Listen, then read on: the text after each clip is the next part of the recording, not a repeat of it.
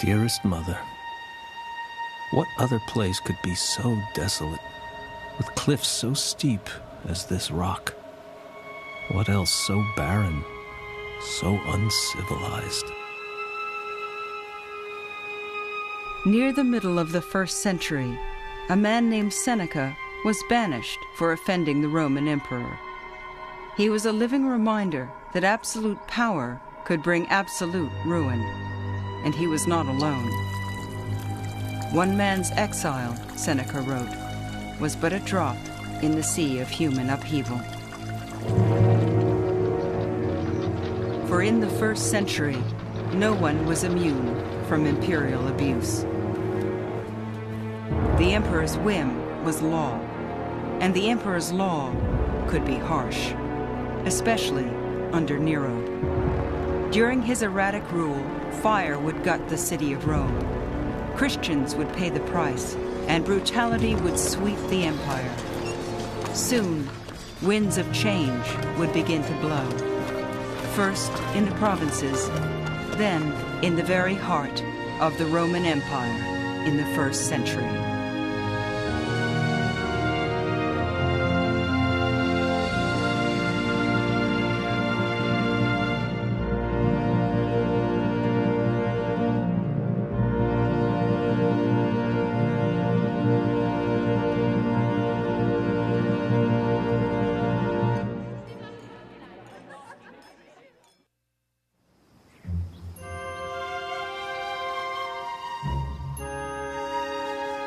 In his youth, Claudius set out to write a history.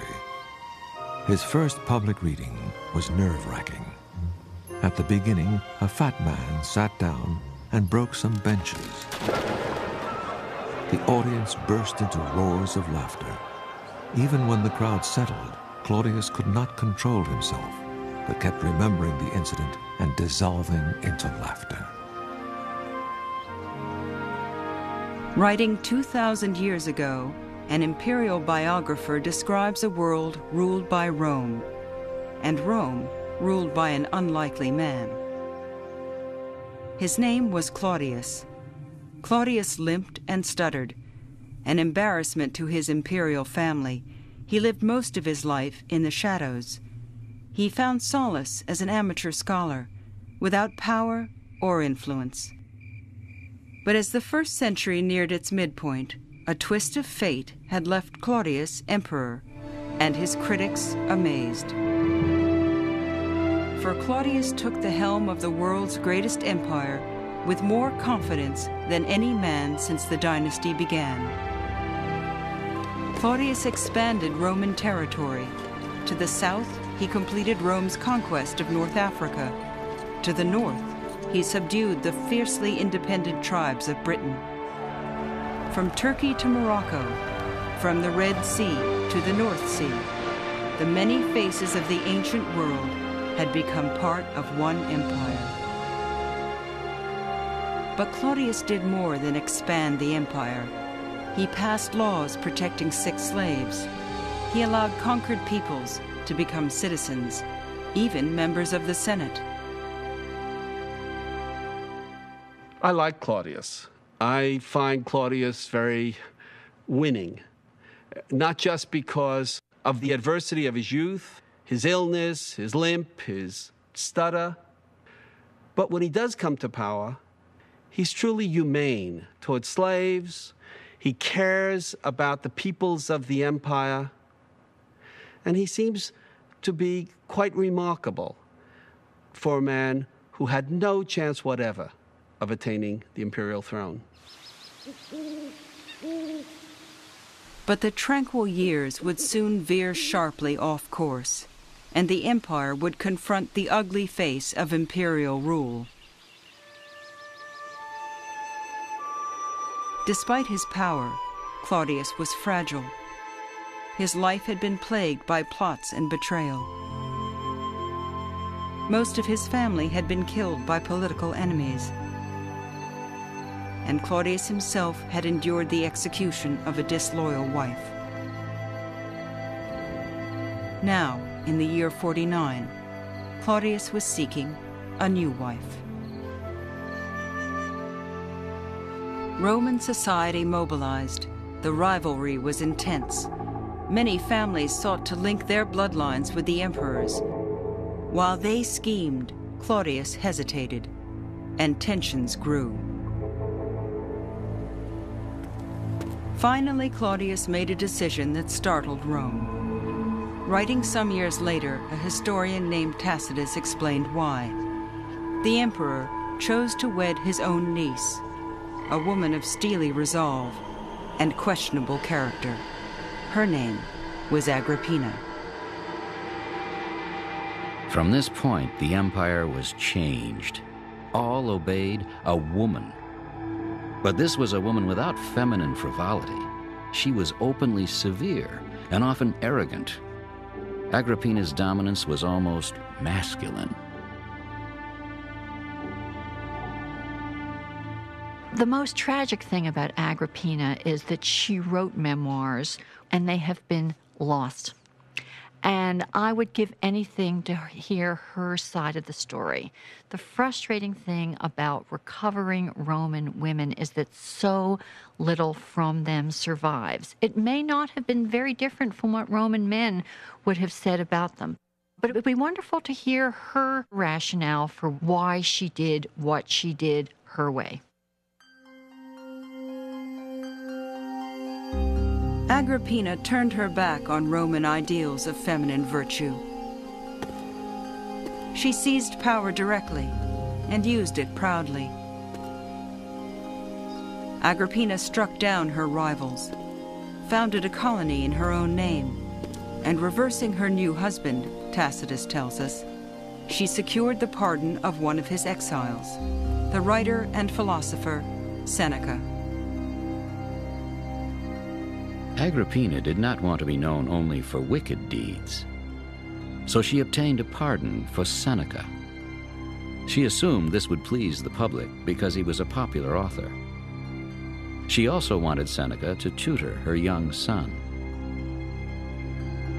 Her son was Nero, a 12-year-old boy by a previous marriage, and still just a pawn in Agrippina's drive for total control.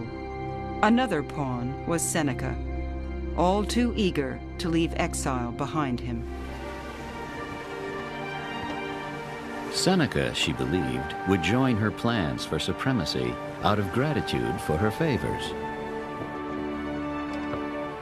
As Seneca returned to the capital's ruthless politics, he faced a stark dilemma. He had always scorned luxury and power and condemned moral slackness. But Seneca was obliged to Agrippina and driven by ambition. After languishing for a decade in obscurity, he was drawn to the promise of influence and to the thrill of Rome. Look around at the huge influx of people, which even a city as large and diverse as Rome can scarcely house. From the whole world they converge. Ambition draws some. Others are compelled by duty. Many thirst for liberal studies. Others crave spectacles. Some put their beauty on sale. Others sell their eloquence. The entire human race has flocked here. A city offering rich returns for both virtues and vices.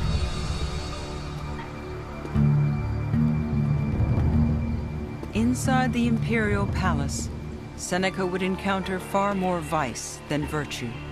For after luring Claudius into marriage, Agrippina had begun to weave an elaborate plot. First, pushing aside Claudius's son, she convinced the emperor to adopt Nero and designate him heir. With the line of succession now clear, Tacitus says, Agrippina's only remaining obstacle was her husband. Her plans for murder were firm. As she bided her time, waiting for opportunity, Agrippina sought the right poison. A specialist in the field was chosen, and by her skill, a potion prepared. It was delivered to Claudius by the eunuch who served and tasted his food.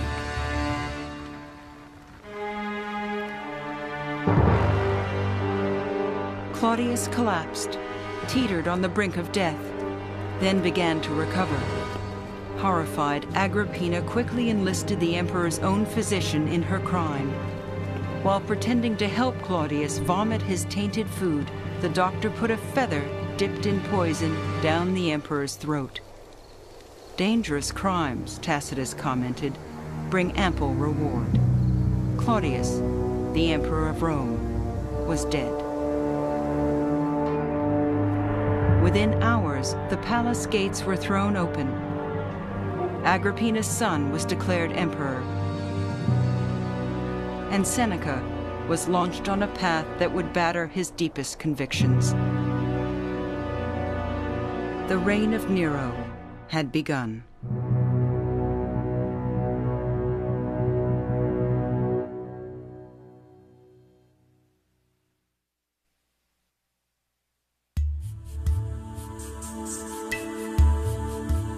I am a Jewish man, educated strictly according to the law of our fathers.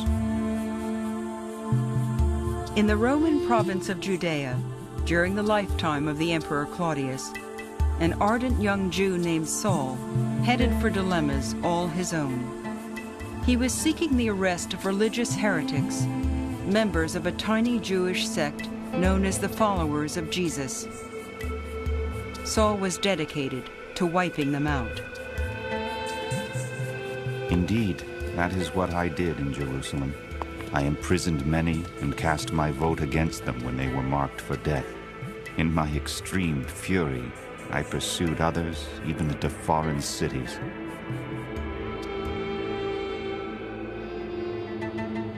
But as he walked the road from Jerusalem to Damascus, Saul's future suddenly changed, and with it, the future of his troubled province, its Roman rulers, and of world religion itself. Around midday, a mighty light from the heavens flashed around me. I fell to the ground and heard a voice say, "Saul, Saul, why do you persecute me?" I replied, "Who are you, Lord?" And he said to me, "I am Jesus of Nazareth." I said, "What should I do, Lord?" And the Lord said to me, "Get up and go to Damascus, and there you will be told all that has been ordained for you." Since I could not see, those who were with me took my hand and led me to Damascus. Saul became Paul, and he dedicated the rest of his life to spreading the word of Jesus with the same zeal he had once directed to wiping it out. Paul's fervor drew converts and hatred. One night, his claim that Jesus was Messiah drew a violent mob. Trapped in a top-floor apartment, Paul avoided death by hiding in a basket. Supporters lowered him to safety through a window. It was but one in a lifetime of narrow escapes. For the next 30 years, Paul traveled some 10,000 miles across territory ruled by Rome. He preached in the empire's great cities, Ephesus, Philippi, Corinth, Athens, and others. Cities that enjoyed imperial grandeur, but cities teeming with poor and desperate subjects of Rome. They made eager audiences for Paul's message of eternal life. There's a legend that says that Paul's family was originally enslaved by Romans and then later liberated from slavery by Romans. And this is how Paul's family received Roman citizenship. That is, Paul has internalized the experience of slavery and freedom. Paul speaks a message that finds power in this powerlessness, that finds community where community's been destroyed. Paul is the premier poster child for the real Roman Empire in this way, that he speaks to the underside of the Roman imperial experience. Like Jesus before him, Paul spoke to people in their homes and synagogues. But while Jesus had preached only to Jews, Paul believed his message should be taken to non-Jews, to the Gentiles of the Roman Empire.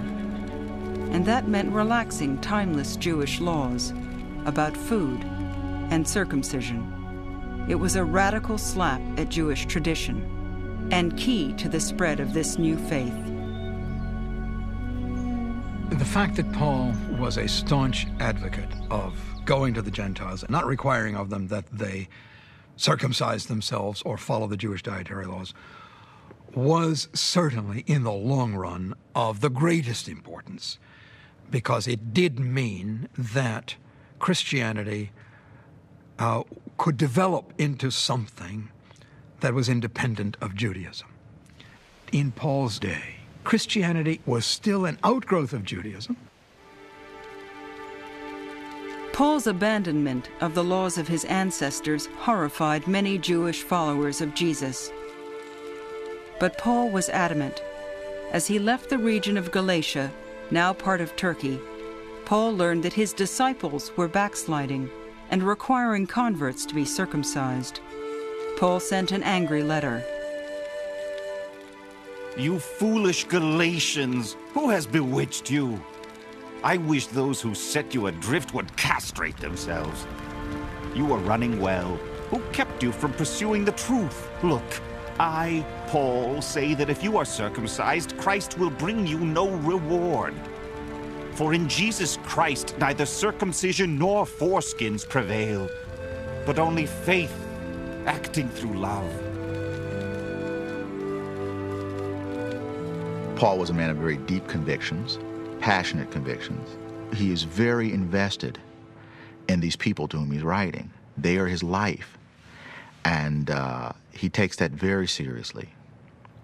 So that passion and the pathos of those troubled relationships that he's negotiating long distance come through in his letters. Tradition holds that Paul returned to Jerusalem, intent on forcing his views, that he was imprisoned for causing a riot by bringing non-circumcised men into the temple. In jail, Paul reportedly revealed his Roman citizenship and was sent to Rome. Along the way, he was shipwrecked. 3 times I was shipwrecked. 5 times I received the 40 lashes minus 1. Once they stoned me. I've been in danger from robbers, danger from my own people, danger from false brothers, hungry and thirsty, often without food. And in addition to these threats, every day I am weighed down by my worry for all the churches. It's been said that Christianity might have been possible without Jesus, but it was certainly not possible without Paul. And that is a very accurate statement, because Paul was able to spread that message to various parts of the Mediterranean, from Palestine to Rome. No one knows how or where Paul died. On this, the Bible is silent. But wherever he spent his final years, Paul's success outstripped his boldest dreams. He had been stubborn and proud, but Paul had transformed a Jewish splinter group into the beginnings of a world church, a church that would one day conquer Rome itself.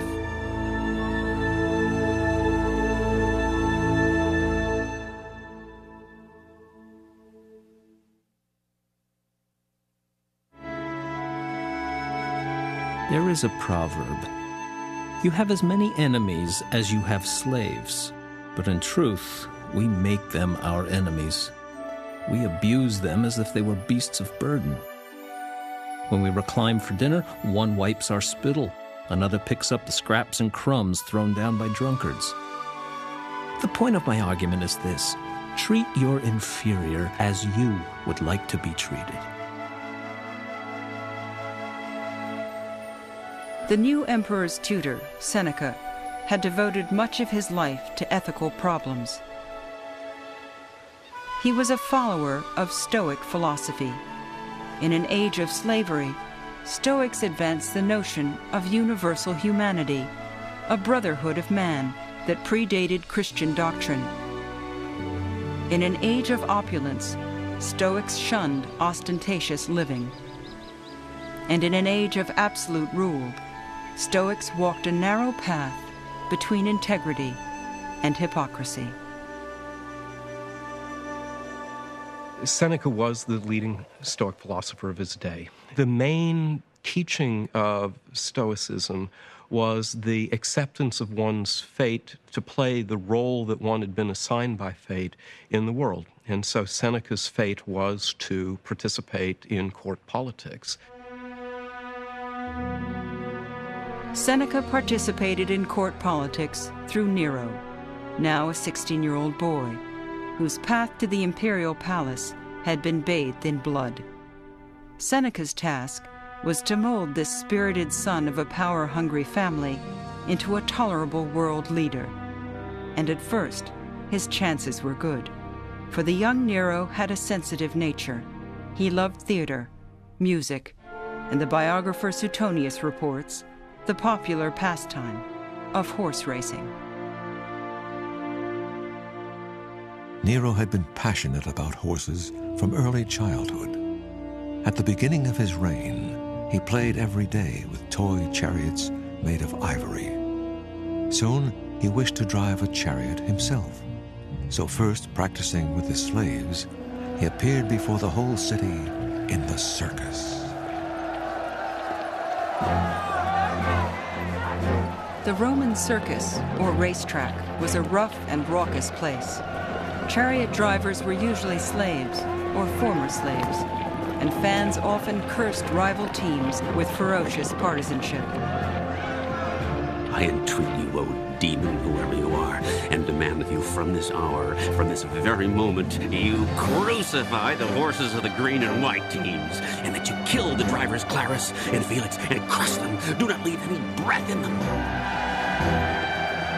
Nero's enthusiasm for the sport of commoners scandalized Rome's elite, but it endeared him to the masses. For such is a crowd, sneered the stately historian Tacitus, eager for excitement and thrilled if the emperor shares their taste. Nero did, long past his childhood years. It is not clear to me that Nero ever changed or that Nero ever grew up. And that was both his strength and his weakness. Nero was an extraordinarily popular emperor. He was like Elvis. But in ancient Rome, popularity was a mixed blessing. And as the pliable young emperor indulged his various passions, efforts to control him reached a fevered pitch, particularly between the emperor's mother and Seneca. Seneca exerted power discreetly, but Agrippina would not tread lightly. She heard stories that her son seduced married women and young boys, that he castrated and married a male slave, and according to the gossipy Suetonius, much worse. As soon as it was dark, he was in the habit of going to the taverns wearing a wig. He would wander the streets looking for action, and not just juvenile pranks either. He attacked people on the way home from dinner, stabbed them when they fought back, and threw their bodies into the sewers. As stories of Nero's degeneracy increased, so too did Agrippina's disapproval. Relations between mother and son deteriorated fast. As Nero grew older, he quickly, I think, began to realize that he could not rule in his own right as long as Agrippina still had the ambition to rule through him. So it was the clash between two titans, you might say, people both of enormous egos and people with great power lusts. The system didn't allow both of them to rule, so she had to disappear. And if she wouldn't go voluntarily, well, that left Nero little choice. He decided to kill her. The plot began at a seaside resort. Nero invited his mother to sail down to reconcile their differences. when the reunion ended, Agrippina set out for home. Tacitus tells the story. The ship had just set sail. Agrippina was attended by 2 servants. One of them stood near the rudder, the other leant over her feet, happily recalling the apologies of Nero and Agrippina's restored favor. Then, a signal was given. The roof collapsed under weights of lead. Agrippina's attendant was crushed and died instantly. But chance intervened. Agrippina was saved by her sturdy couch. Amid the confusion, Agrippina swam to safety. Nero was stunned to learn that his mother had survived. Back in the imperial palace, he called for Seneca and the commander of his palace guard, a man named Burrus. It is unclear if they'd been advising Nero from the beginning, but the emperor summoned these men immediately. Shuddering, Nero shouted that Agrippina could appear at any moment. She could incite the soldiers. She could arm her slaves. Seneca and Burrus were silent for a long time. Then Seneca ventured to ask whether Burrus's troops should complete the murder. Burrus refused to involve his elite battalion, so Nero sent some regular soldiers to finish the job. An armed and threatening force circled her villa and broke down the doors. They found her in a dimly lit room with a single maid. The assassins surrounded her bed. First, the captain struck her head with a club. Then another soldier drew his sword for the death blow. Agrippina cried out, "Stab my wound!" Again and again they thrust their swords, and she was stabbed to death.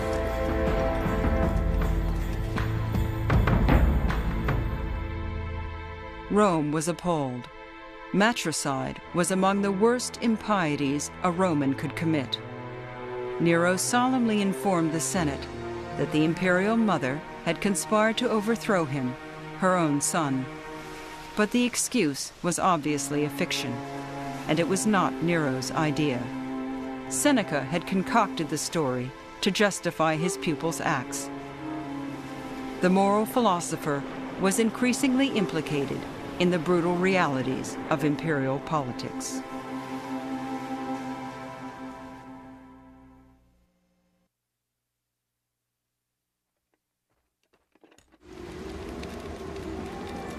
I write this to you from my winter quarters. I salute you. Britain was the northern limit of the Roman Empire.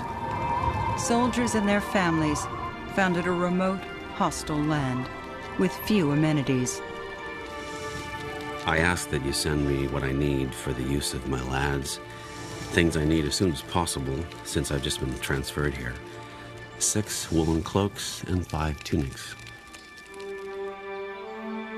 Lonely letters, preserved in mud for 2,000 years, echo with yearning for loved ones and for the comforts of home. I have sent you some socks, 2 pairs of sandals, and 2 pairs of underwear. In the year 60, Britain had been a province for less than 20 years. Like other provinces far from Italy, supply lines were thinly stretched. Without hope of quick reinforcements, 3 legions and a few forts held the entire province. Some settlements, such as the infant community of Londinium, were cities in the making. Rome held tenuous control by maintaining client kings from local tribes and by encouraging tribes to war among themselves.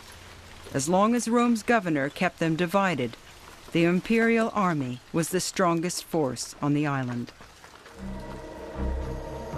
That equation, common throughout the empire, broke down just 4 years after Nero became emperor. It started among the Iceni, a local tribe allied with Rome. When their king died, he left half his estate to his 2 daughters. He offered the other half in tribute to the Emperor Nero. The historian Tacitus tells the story. The king hoped by such subservience to safeguard his kingdom and home from harm. What happened was just the opposite. First, his wife Boudica was whipped, and his daughters were raped. Then the army laid waste to his land, and his household was raided. The king's own relatives were enslaved.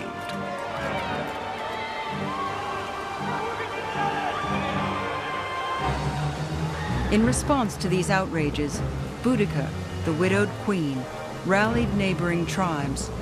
Together, they attacked Londinium.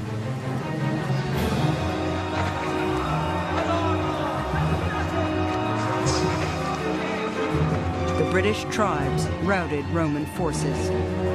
It was an astonishing upset, and it was not the last. As the Romans fell back in retreat, the tribes of Britain seemed poised to reclaim their native land. And Boudica, defying all odds, was poised to enter history among the most fearsome and charismatic leaders ever to defy Rome. As her emboldened forces prepared for another attack, Tacitus has Boudica mounting a rostrum of piled earth and issuing a rallying cry worthy of dread and admiration. I do not fight to reclaim my birthright, but like you, I fight to avenge my stolen freedom, my abused body, and my raped daughters. The gods bring vengeance to the just. The one legion that dared raise arms against us has fallen. The others yearn to escape. If you consider our numbers and our reasons for war, you will conquer the Romans or die trying. It could be said that Boudica was the object of respect to some Romans who must have admired the courage that a woman displayed in mounting rebellion against Roman troops. And of course, at first she was very spectacularly successful.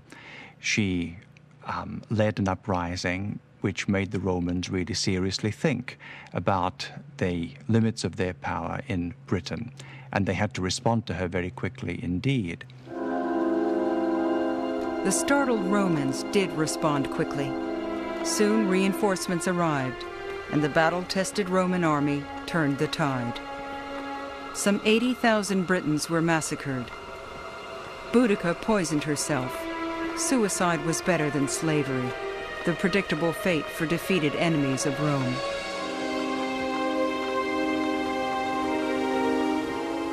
Tacitus called the outcome a glorious victory, comparable with bygone triumphs.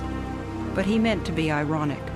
The Roman peace, Tacitus knew, was imposed by brutal war, and prosperity in the capital was often bought with the blood of conquered peoples. Rome creates a desert, Tacitus later wrote, and calls it peace.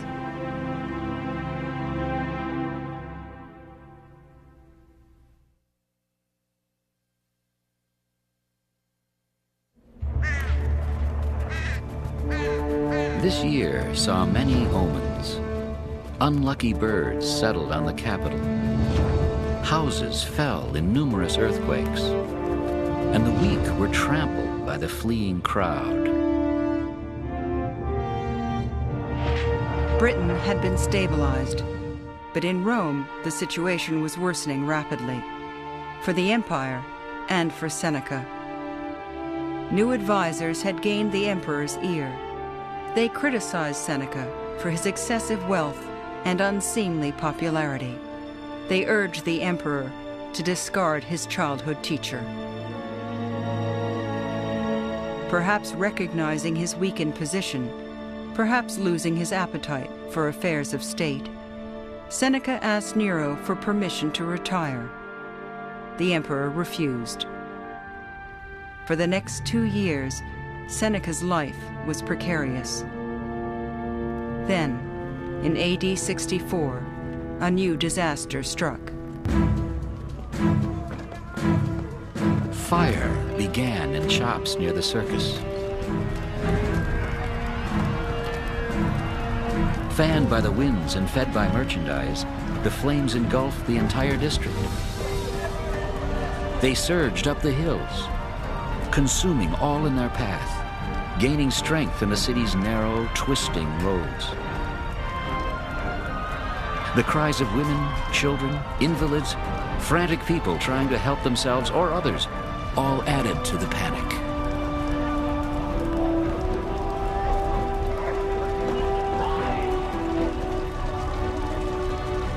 The Great Fire of Rome lasted for 6 days and 7 nights.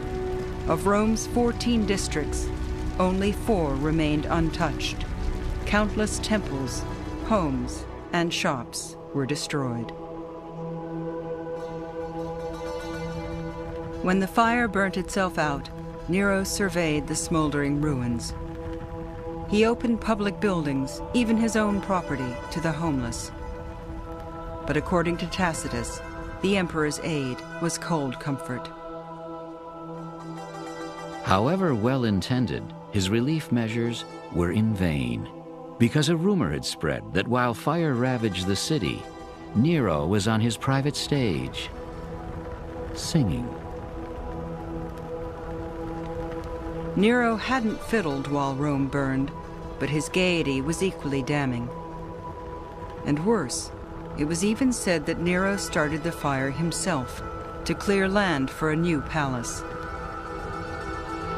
The emperor's popularity plummeted. Hostile lampoons appeared on city walls. Insolent citizens even dared to insult Nero in person. Rumors of his role in the fire were so widely believed that the emperor decided to divert attention away from himself. He found a scapegoat in Rome's strange new religious sect, the Christians. To suppress the rumor, Nero shifted the blame for the fire onto that band called the Christians, hated for their shameful practices. Jesus had been crucified barely 30 years before, and while his followers were spreading his word, the number of Christians in Rome was still very small. But already, as Tacitus reveals, Christian converts were viewed with suspicion. The founder of that sect, Christ, had been executed. His death had briefly suppressed the destructive cult, but again erupted, not only in Judea, the birthplace of the evil, but also in Rome, where shameful atrocities fester and spread. The Christians would have made a good target. After all, their main hero was a criminal who had been put to death by Roman order. In addition to this, they were doing things like exchanging a kiss among brothers and sisters at their meetings, which sounded a little bit like incest. They were also eating the body and drinking the blood of their god, which sounded a bit like cannibalism. Nero rounded up all the Christians in the city. They were hideously tortured and executed.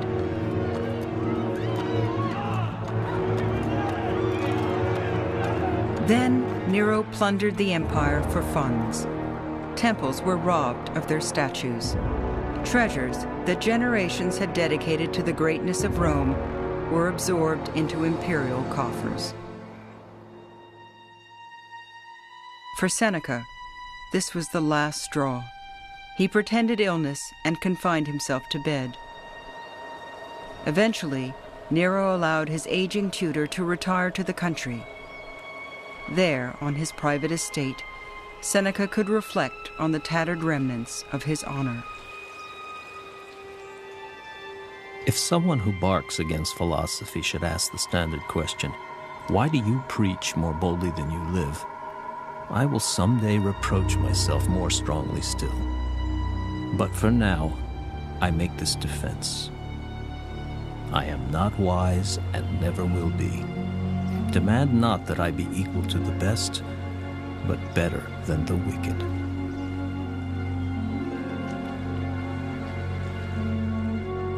Seneca, of course, knows very well that he isn't a perfect man. To play around with the court is to be trapped in a system of hypocrisy.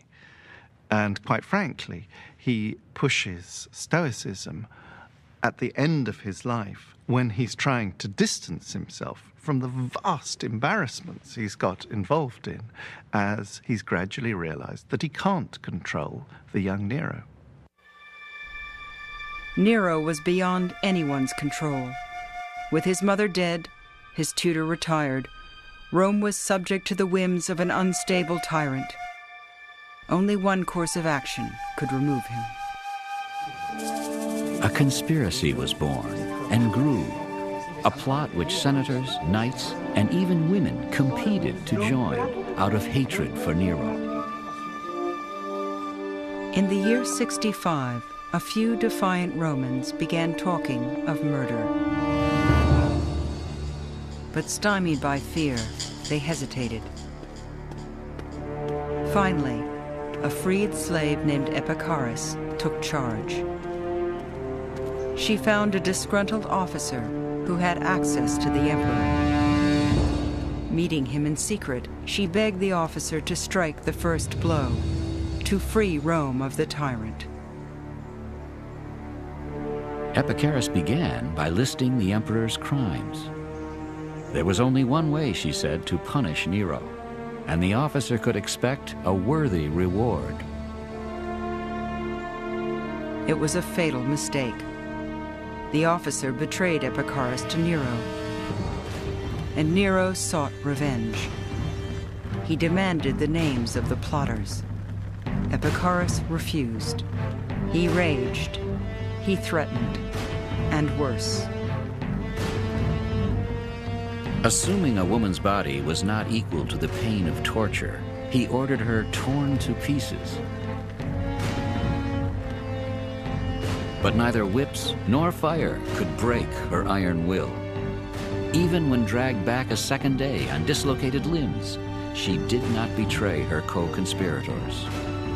Thus, this freed slave woman outshone freeborn men, knights, and senators.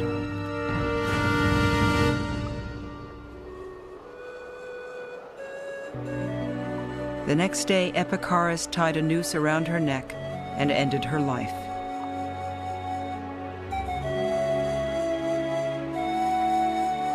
With the plotters still at large, Nero redoubled his guard and unleashed a reign of terror. Countless people, some innocent, some guilty, were sucked into the fury of Nero's revenge. Seneca was one of them. On meager evidence, the emperor sent an officer to demand the philosopher's suicide.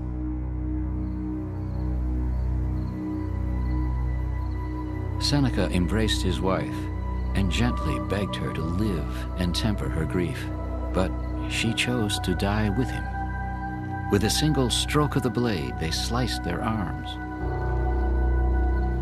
Seneca, hardened by frugal living, did not bleed easily. He cut the veins of his knees and thighs, but still he did not die. He asked his doctor to dispense some poison hemlock.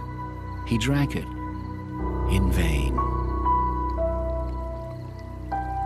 Finally, he was carried into the baths, where he suffocated in vapor.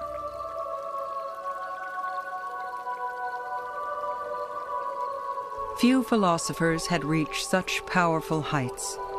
Few paid so dearly. Seneca's actions fell short of his ideals, but history, he hoped, would judge him well. The man who considers his generation alone is born for few. Many thousands of years and people will come after him. Look to these. If virtue brings fame, our reputation will survive. Posterity will judge without malice and honor our memory. As Seneca's lifeblood drained away, the wicked were left ruling Rome, alone.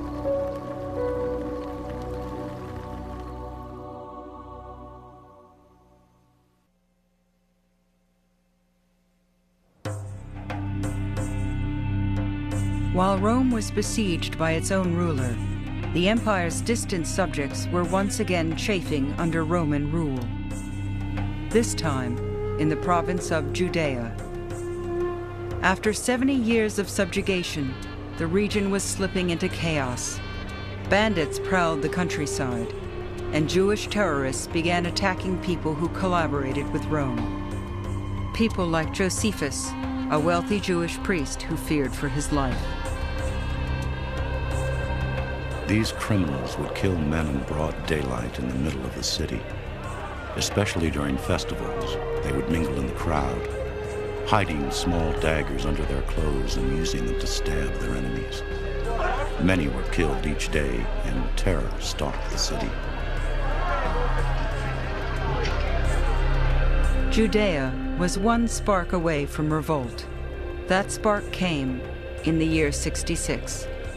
Someone emptied a chamber pot outside a synagogue, defiling the holy site.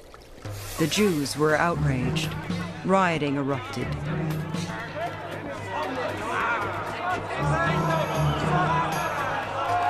During the melee, some Jews shouted insults at the Roman governor, a man named Florus.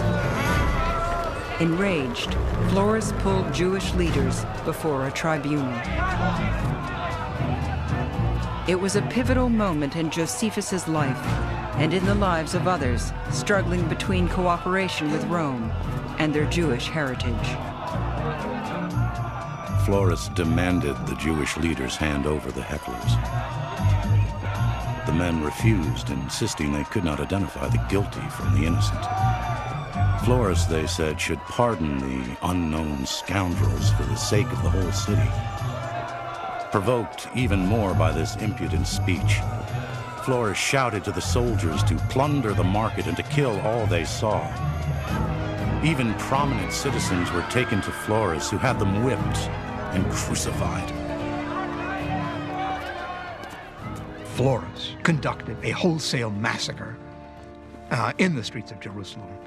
And the brutality and viciousness reached a point where Josephus himself, or so he tells us, that Josephus decided that under these circumstances, there's no way that he could do anything other than take up his post as a leader of the Jews.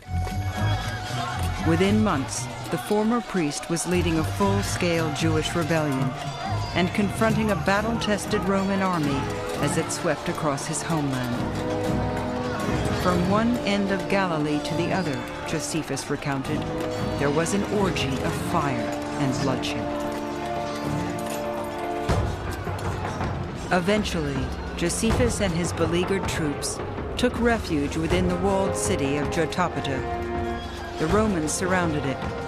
On the 47th day, just before dawn, Roman soldiers scaled the city's high walls. While the Jews slept, Roman troops streamed into the city. 40,000 Jews were killed.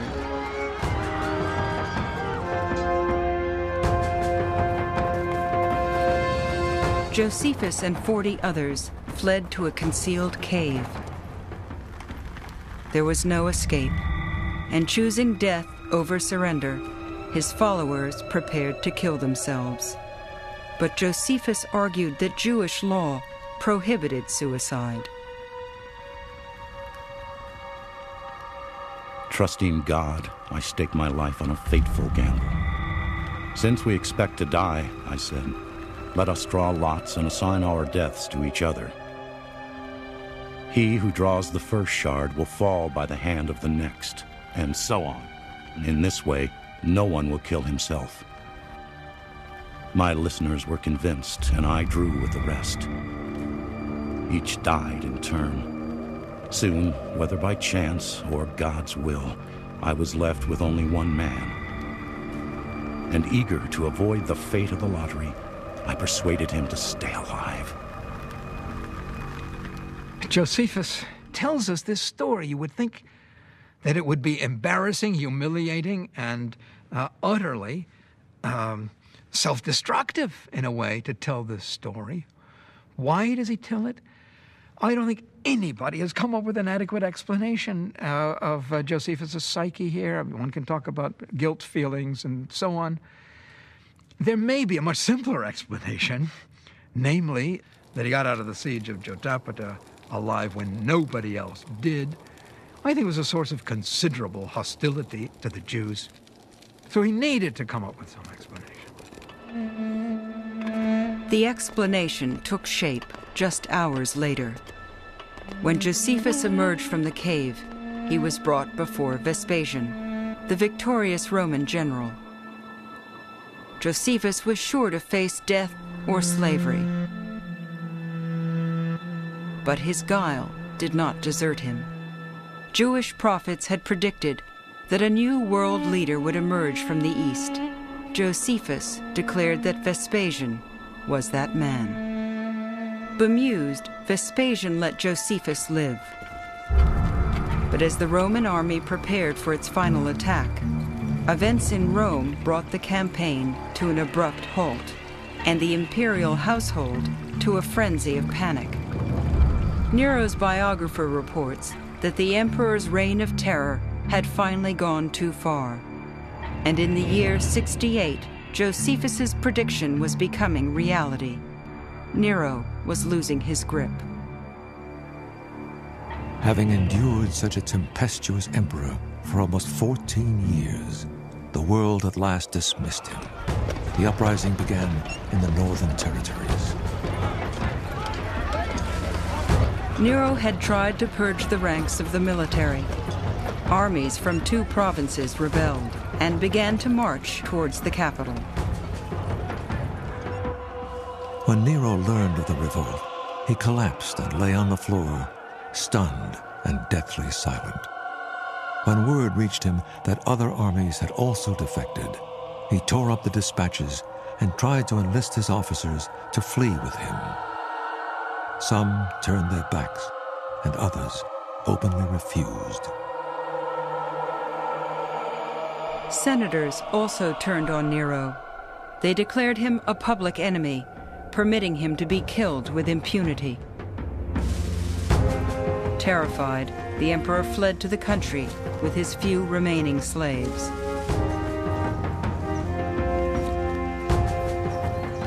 Although he was barefoot and wearing only a tunic, he grabbed a hooded cloak and galloped away to an old villa. While waiting for servants to prepare a secret entrance, he cleaned his torn cloak of thorns, then crawled in. He ordered them to dig his own grave. Weeping as he spoke, he moaned over and over, "Such an artist dies in me." With the help of his secretary, he drove an iron blade into his throat.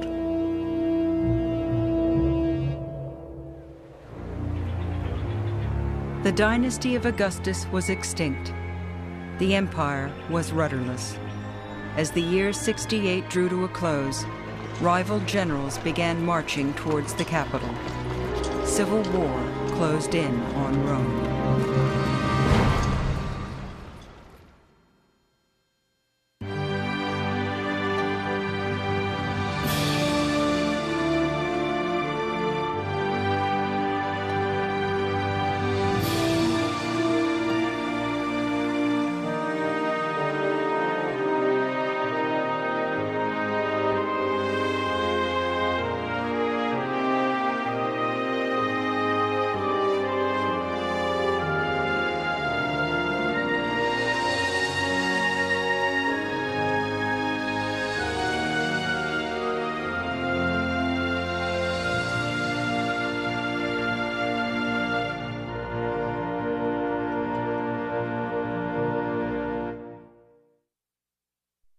New religious sect, the Christians.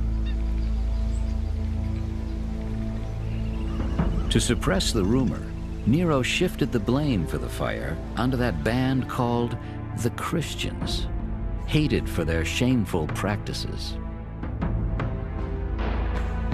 Jesus had been crucified barely 30 years before, and while his followers were spreading his word, The number of Christians in Rome was still very small.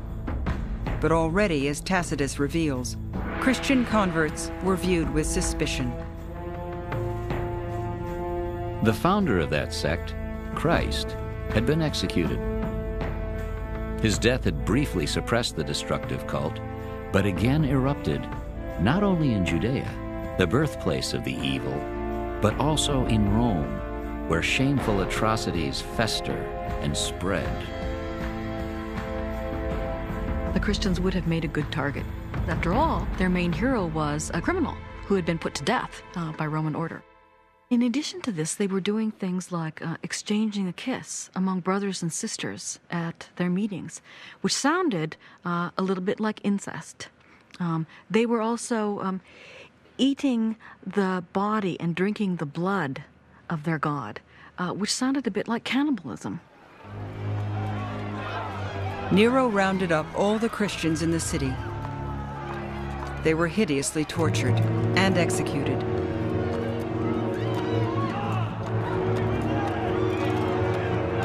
Then Nero plundered the empire for funds.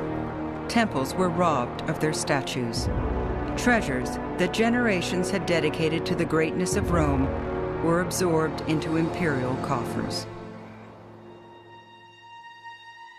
For Seneca, this was the last straw. He pretended illness and confined himself to bed. Eventually, Nero allowed his aging tutor to retire to the country. There, on his private estate, Seneca could reflect on the tattered remnants of his honor. If someone who barks against philosophy should ask the standard question, "Why do you preach more boldly than you live?" I will someday reproach myself more strongly still. But for now, I make this defense. I am not wise and never will be. Demand not that I be equal to the best, but better than the wicked.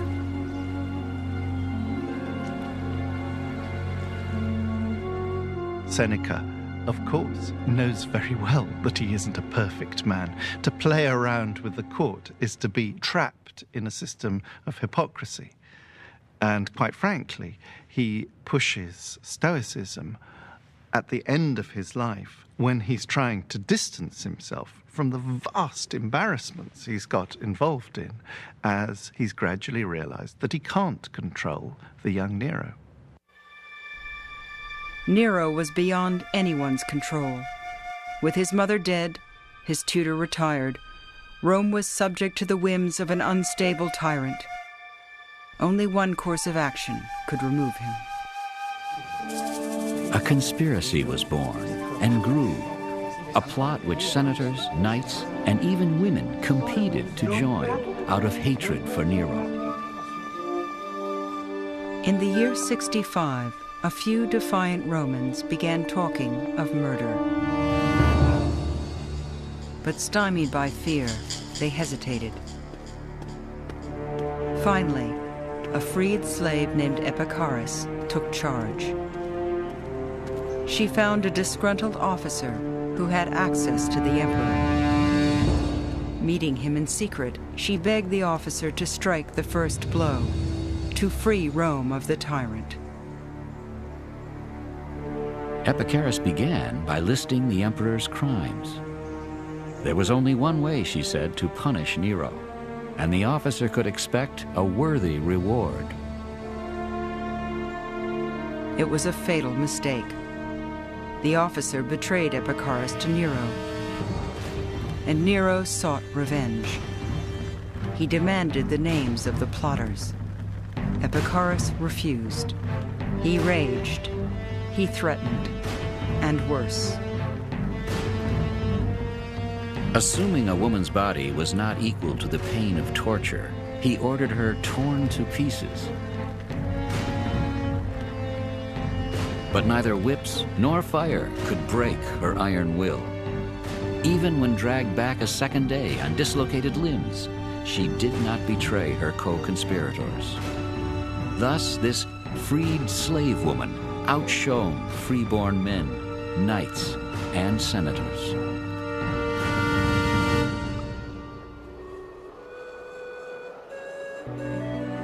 The next day, Epicharis tied a noose around her neck and ended her life.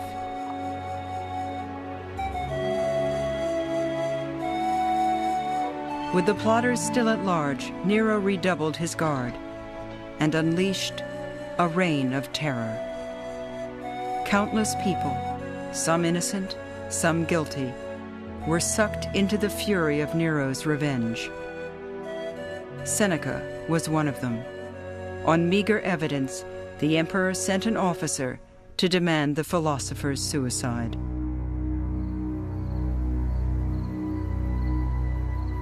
Seneca embraced his wife and gently begged her to live and temper her grief, but she chose to die with him. With a single stroke of the blade, they sliced their arms. Seneca, hardened by frugal living, did not bleed easily. He cut the veins of his knees and thighs, but still he did not die. He asked his doctor to dispense some poison hemlock. He drank it in vain. Finally, he was carried into the baths, where he suffocated in vapor.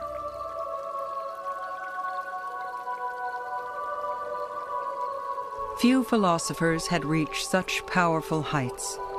Few paid so dearly. Seneca's actions fell short of his ideals, but history, he hoped, would judge him well. The man who considers his generation alone is born for few. Many thousands of years and people will come after him. Look to these. If virtue brings fame, our reputation will survive. Posterity will judge without malice and honor our memory. As Seneca's lifeblood drained away, the wicked were left ruling Rome, alone.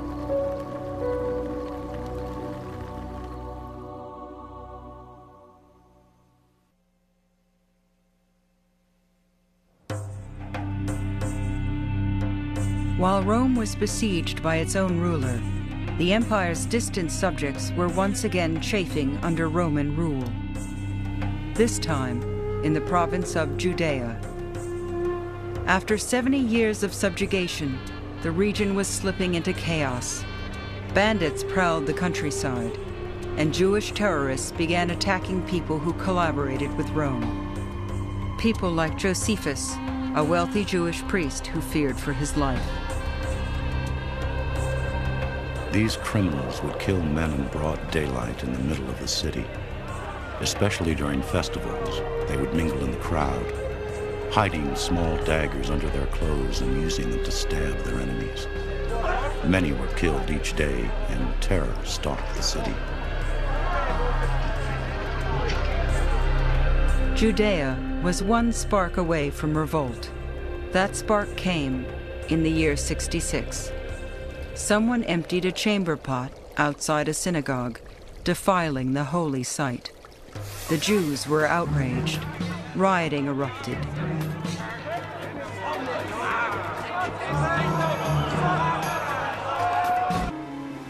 The moral philosopher was increasingly implicated in the brutal realities of imperial politics.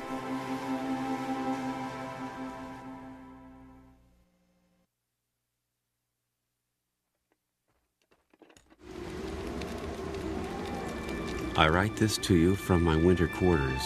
I salute you. Britain was the northern limit of the Roman Empire. Soldiers and their families found it a remote, hostile land with few amenities. I ask that you send me what I need for the use of my lads. Things I need as soon as possible, since I've just been transferred here. 6 woolen cloaks and 5 tunics. Lonely letters, preserved in mud for 2,000 years, echo with yearning for loved ones and for the comforts of home. I have sent you some socks, 2 pairs of sandals, and 2 pairs of underwear.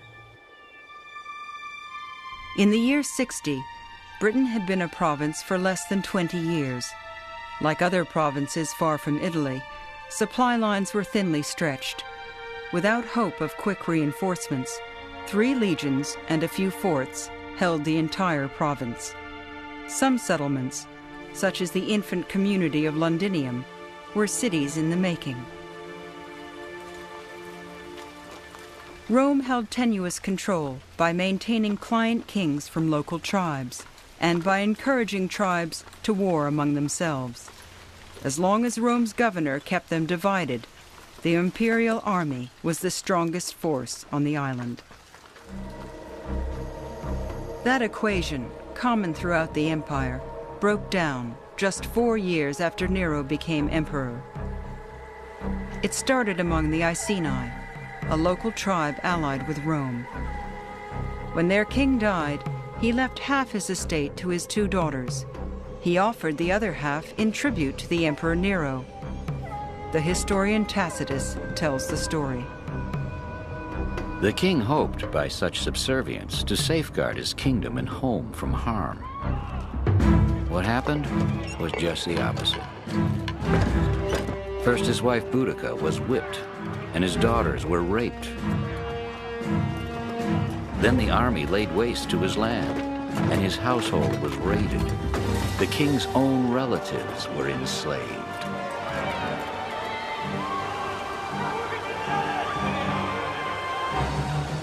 In response to these outrages, Boudica, the widowed queen, rallied neighboring tribes.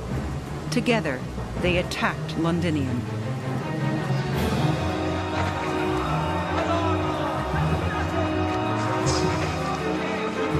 The British tribes routed Roman forces. It was an astonishing upset, and it was not the last. As the Romans fell back in retreat, the tribes of Britain seemed poised to reclaim their native land. And Boudica, defying all odds, was poised to enter history among the most fearsome and charismatic leaders ever to defy Rome.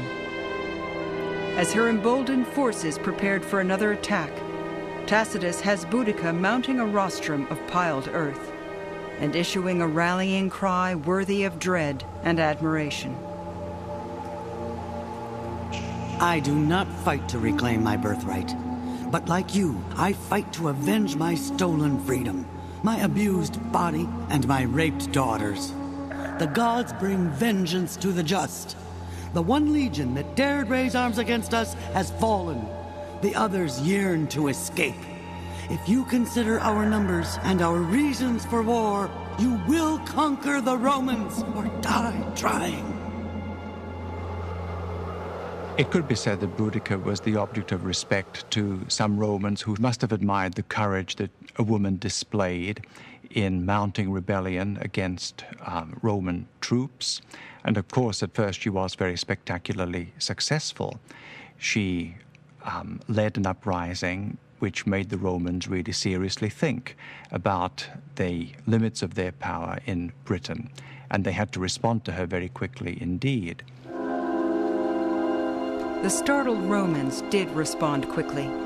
Soon reinforcements arrived, and the battle-tested Roman army turned the tide. Some 80,000 Britons were massacred.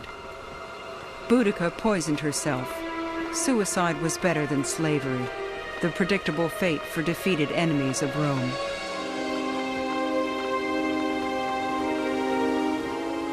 Tacitus called the outcome a glorious victory, comparable with bygone triumphs. But he meant to be ironic. The Roman peace, Tacitus knew, was imposed by brutal war. And prosperity in the capital was often bought with the blood of conquered peoples. Rome creates a desert, Tacitus later wrote, and calls it peace.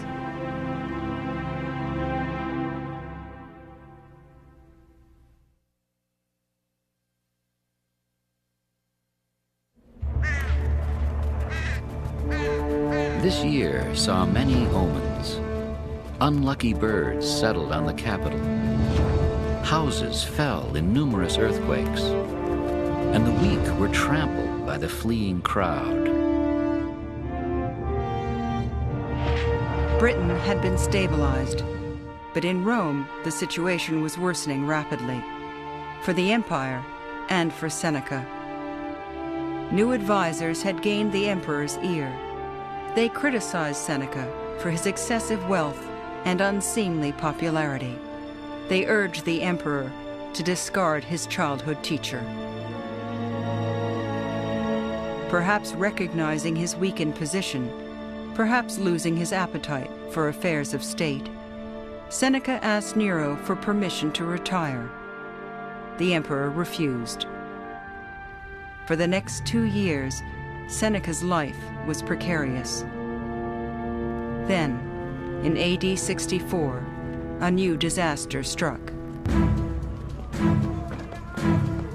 Fire began in shops near the circus. Fanned by the winds and fed by merchandise, the flames engulfed the entire district. They surged up the hills, consuming all in their path, gaining strength in the city's narrow, twisting roads. The cries of women, children, invalids, frantic people trying to help themselves or others, all added to the panic.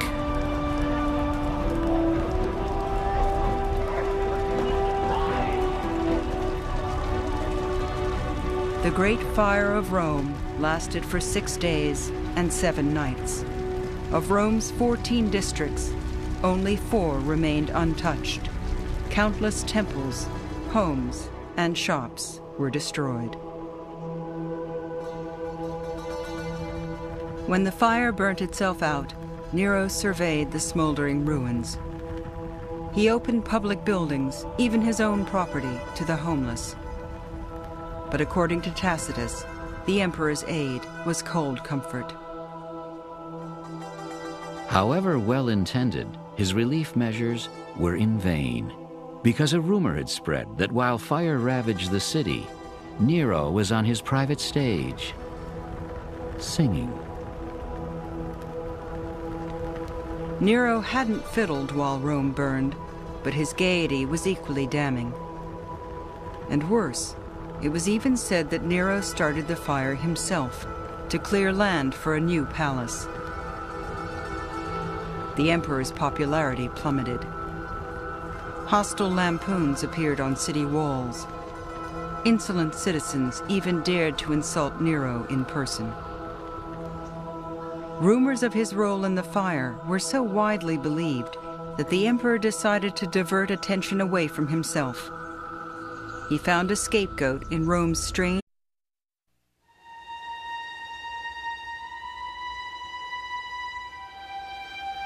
Dearest Mother, what other place could be so desolate, with cliffs so steep as this rock? What else so barren, so uncivilized?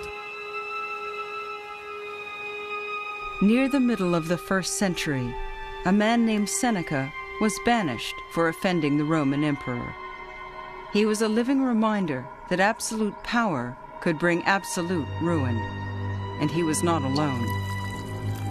One man's exile, Seneca wrote, was but a drop in the sea of human upheaval. For in the 1st century, no one was immune from imperial abuse. The emperor's whim was law, and the emperor's law could be harsh, especially under Nero.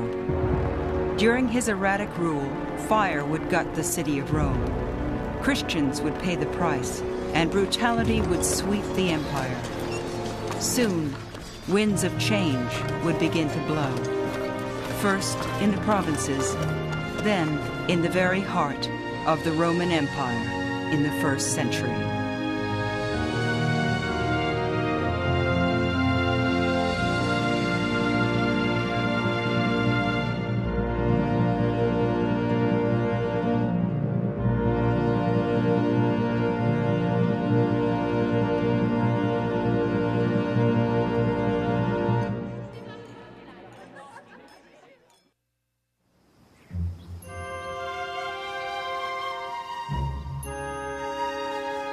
In his youth, Claudius set out to write a history.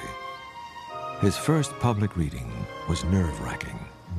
At the beginning, a fat man sat down and broke some benches. The audience burst into roars of laughter. Even when the crowd settled, Claudius could not control himself, but kept remembering the incident and dissolving into laughter.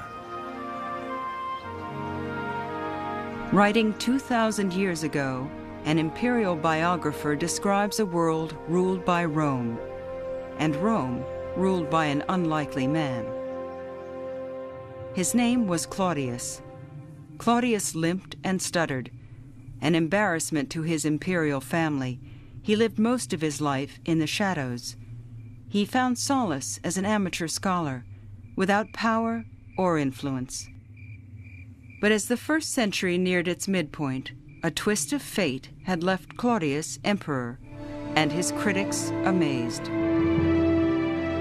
For Claudius took the helm of the world's greatest empire with more confidence than any man since the dynasty began. Claudius expanded Roman territory. To the south, he completed Rome's conquest of North Africa. To the north, he subdued the fiercely independent tribes of Britain. From Turkey to Morocco, from the Red Sea to the North Sea, the many faces of the ancient world had become part of one empire. But Claudius did more than expand the empire. He passed laws protecting sick slaves. He allowed conquered peoples to become citizens, even members of the Senate. I like Claudius. I find Claudius very winning, not just because of the adversity of his youth, his illness, his limp, his stutter, but when he does come to power, he's truly humane toward slaves. He cares about the peoples of the empire, and he seems to be quite remarkable for a man who had no chance whatever of attaining the imperial throne. But the tranquil years would soon veer sharply off course, and the empire would confront the ugly face of imperial rule. Despite his power, Claudius was fragile. His life had been plagued by plots and betrayal. Most of his family had been killed by political enemies, and Claudius himself had endured the execution of a disloyal wife. Now, in the year 49, Claudius was seeking a new wife. Roman society mobilized. The rivalry was intense. Many families sought to link their bloodlines with the emperors. While they schemed, Claudius hesitated, and tensions grew. Finally, Claudius made a decision that startled Rome. Writing some years later, a historian named Tacitus explained why. The emperor chose to wed his own niece, a woman of steely resolve and questionable character. Her name was Agrippina. From this point, the empire was changed. All obeyed a woman. But this was a woman without feminine frivolity. She was openly severe and often arrogant. Agrippina's dominance was almost masculine. The most tragic thing about Agrippina is that she wrote memoirs, and they have been lost. And I would give anything to hear her side of the story. The frustrating thing about recovering Roman women is that so little from them survives. It may not have been very different from what Roman men would have said about them. But it would be wonderful to hear her rationale for why she did what she did her way. Agrippina turned her back on Roman ideals of feminine virtue. She seized power directly and used it proudly. Agrippina struck down her rivals. founded a colony in her own name, and reversing her new husband, Tacitus tells us, she secured the pardon of one of his exiles, the writer and philosopher Seneca. Agrippina did not want to be known only for wicked deeds, so she obtained a pardon for Seneca. She assumed this would please the public because he was a popular author. She also wanted Seneca to tutor her young son. Her son was Nero, a 12-year-old boy by a previous marriage, and still just a pawn in Agrippina's drive for total control. Another pawn was Seneca, all too eager to leave exile behind him. Seneca, she believed, would join her plans for supremacy out of gratitude for her favors. As Seneca returned to the capital's ruthless politics, he faced a stark dilemma. He had always scorned luxury and power, and condemned moral slackness. But Seneca was obliged to Agrippina, and driven by ambition. After languishing for a decade in obscurity, he was drawn to the promise of influence and to the thrill of Rome. Look around at the huge influx of people, which even a city as large and diverse as Rome can scarcely house. From the whole world they converge. Ambition draws some. Others are compelled by duty. Many thirst for liberal studies. Others crave spectacles. Some put their beauty on sale. Others sell their eloquence. The entire human race has flocked here. A city offering rich returns for both virtues and vices.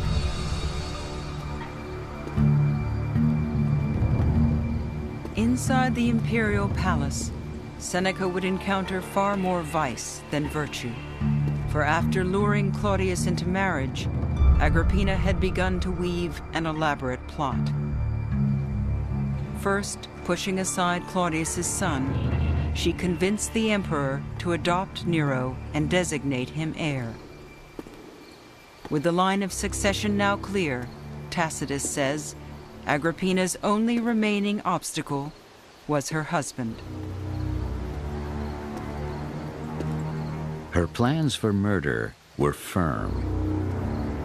As she bided her time, waiting for opportunity, Agrippina sought the right poison. A specialist in the field was chosen, and by her skill, a potion prepared. It was delivered to Claudius by the eunuch who served and tasted his food.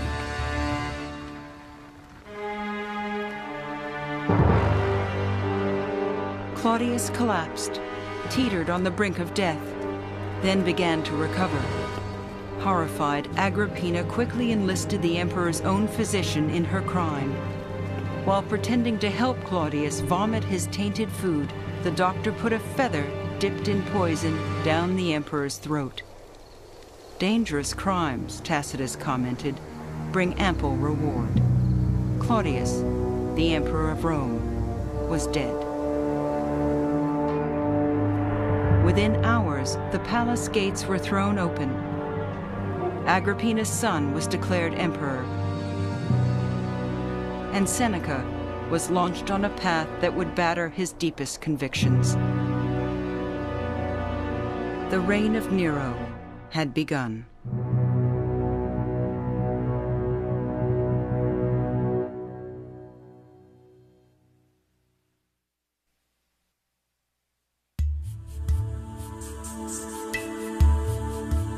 I am a Jewish man, educated strictly according to the law of our fathers.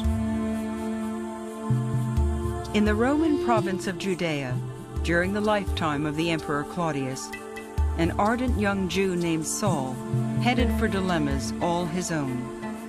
He was seeking the arrest of religious heretics, members of a tiny Jewish sect known as the followers of Jesus.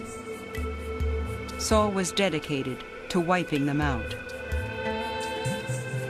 Indeed, that is what I did in Jerusalem. I imprisoned many and cast my vote against them when they were marked for death. In my extreme fury, I pursued others, even into foreign cities.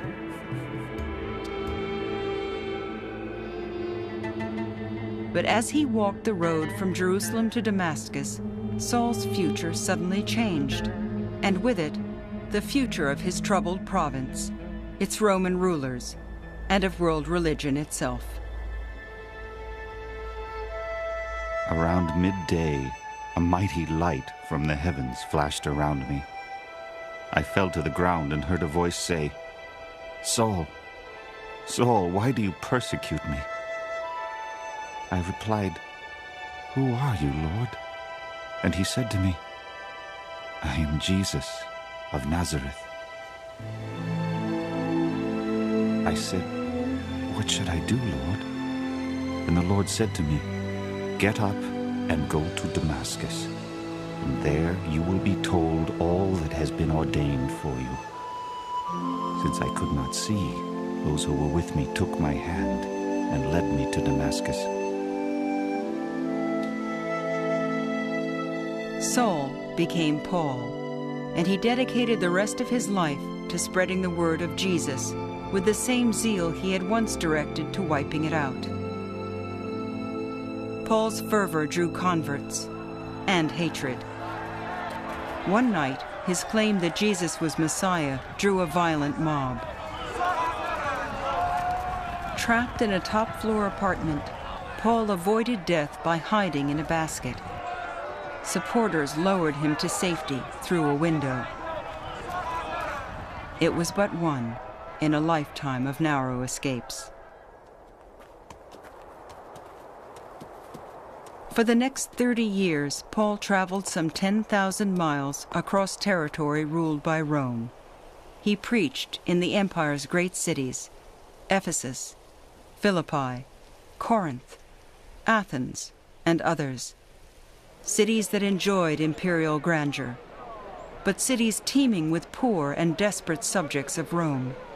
They made eager audiences for Paul's message of eternal life.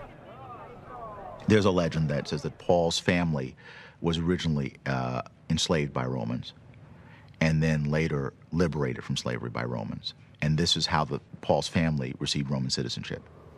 That is, Paul has internalized the experience of slavery and freedom. Paul speaks a message that finds power in this powerlessness, that finds community where community's been destroyed. Paul is the premier poster child for the real Roman Empire in this way, that he speaks to the underside of the Roman imperial experience. Like Jesus before him, Paul spoke to people in their homes and synagogues. But while Jesus had preached only to Jews, Paul believed his message should be taken to non-Jews, to the Gentiles of the Roman Empire. And that meant relaxing timeless Jewish laws about food and circumcision. It was a radical slap at Jewish tradition and key to the spread of this new faith.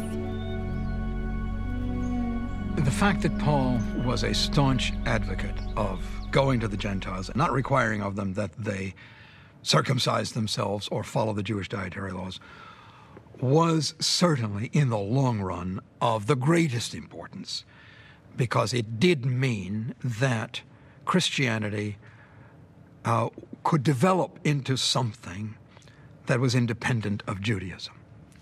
In Paul's day, Christianity was still an outgrowth of Judaism.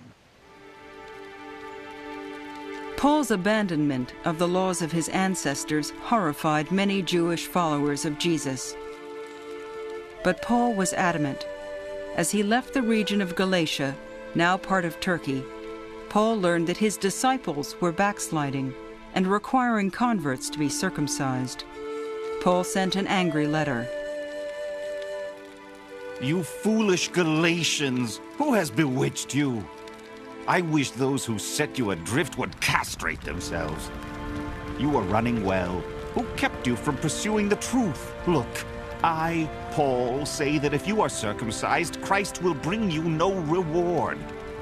For in Jesus Christ neither circumcision nor foreskins prevail, but only faith acting through love. Paul was a man of very deep convictions, passionate convictions.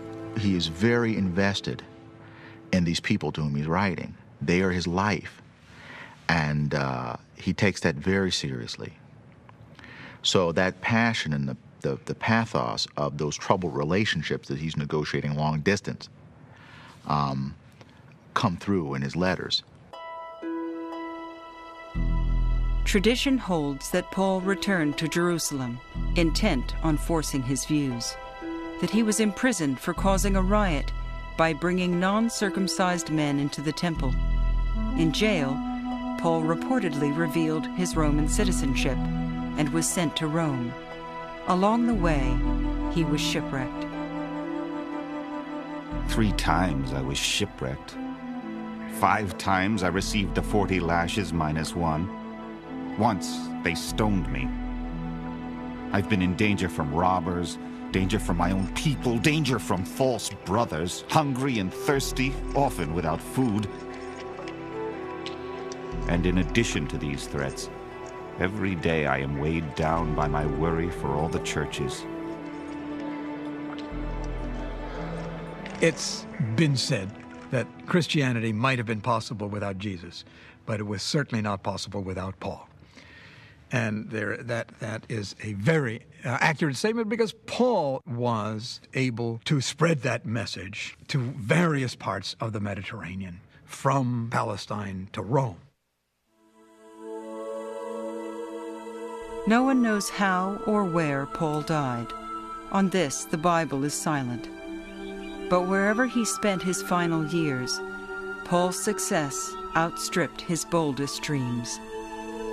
He had been stubborn and proud, but Paul had transformed a Jewish splinter group into the beginnings of a world church, a church that would one day conquer Rome itself.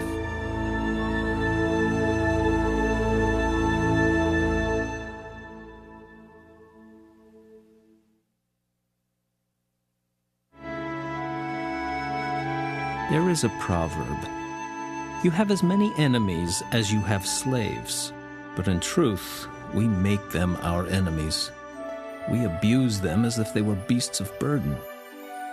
When we recline for dinner, one wipes our spittle, another picks up the scraps and crumbs thrown down by drunkards. The point of my argument is this: treat your inferior as you would like to be treated. The new emperor's tutor, Seneca, had devoted much of his life to ethical problems. He was a follower of Stoic philosophy. In an age of slavery, Stoics advanced the notion of universal humanity, a brotherhood of man that predated Christian doctrine.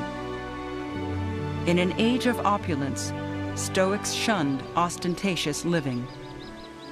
And in an age of absolute rule, Stoics walked a narrow path between integrity and hypocrisy. Seneca was the leading Stoic philosopher of his day. The main teaching of Stoicism was the acceptance of one's fate to play the role that one had been assigned by fate in the world. And so Seneca's fate was to participate in court politics. Seneca participated in court politics through Nero, now a 16-year-old boy, whose path to the imperial palace had been bathed in blood. Seneca's task was to mold this spirited son of a power-hungry family into a tolerable world leader. And at first, his chances were good, for the young Nero had a sensitive nature. He loved theater, music, and the biographer Suetonius reports the popular pastime of horse racing. Nero had been passionate about horses from early childhood. At the beginning of his reign, he played every day with toy chariots made of ivory. Soon, he wished to drive a chariot himself. So first, practicing with his slaves, he appeared before the whole city in the circus. The Roman circus, or racetrack, was a rough and raucous place. Chariot drivers were usually slaves or former slaves, and fans often cursed rival teams with ferocious partisanship.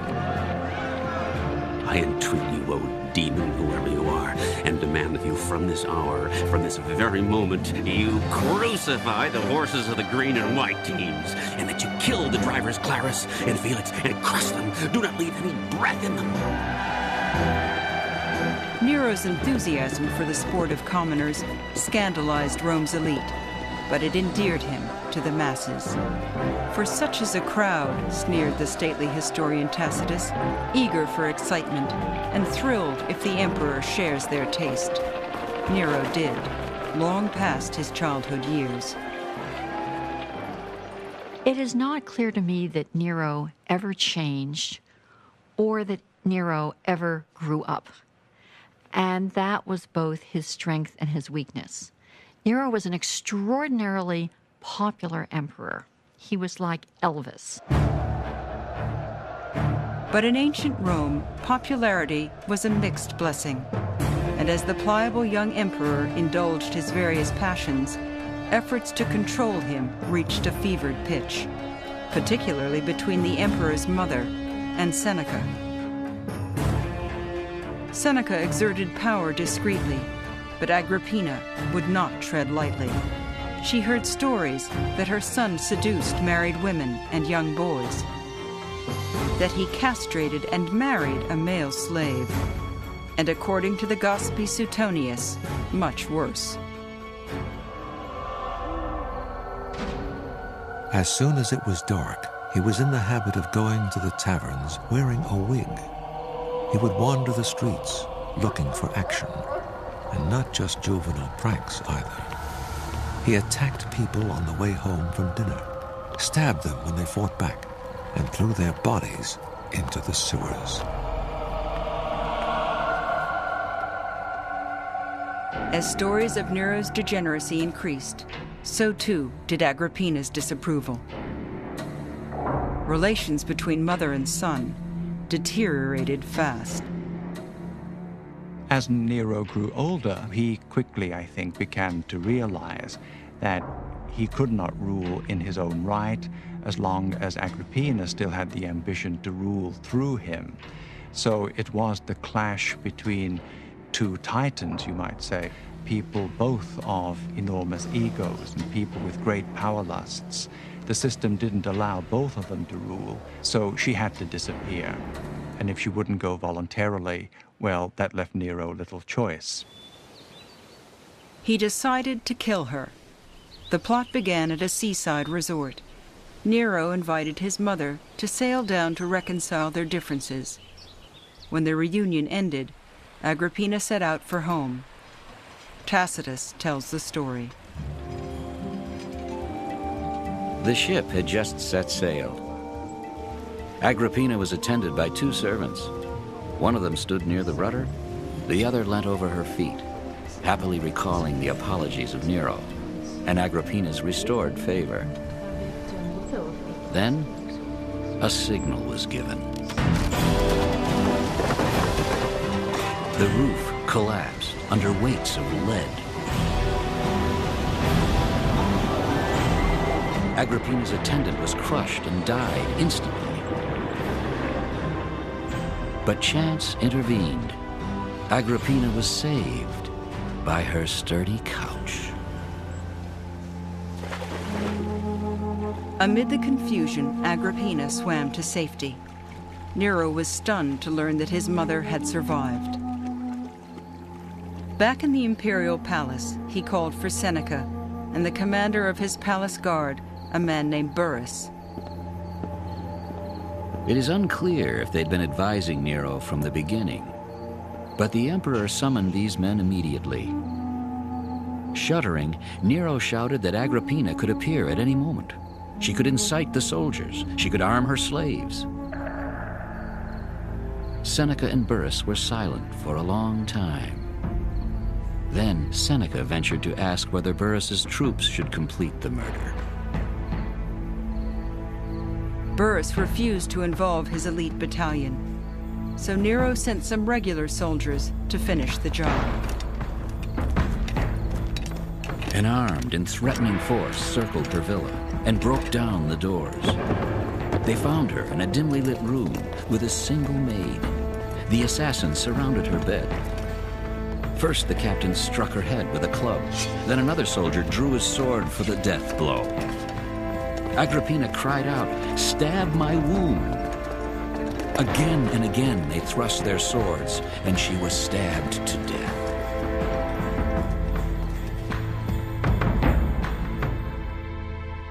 Rome was appalled. Matricide was among the worst impieties a Roman could commit. Nero solemnly informed the Senate that the imperial mother had conspired to overthrow him, her own son. But the excuse was obviously a fiction, and it was not Nero's idea.